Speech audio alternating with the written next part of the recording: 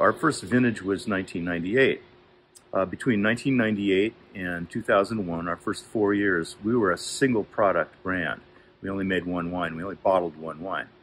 My home was on Howell Mountain, but I decided when we were going to put my name on a label that we would make it a Howell Mountain-based wine. I had limited resources. It was a small production, only about 350 cases, but the blend was 60% Cabernet and 40% Merlot.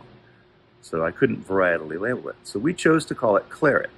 Claret is British English for left bank Bordeaux. We call our Claret our flagship wine.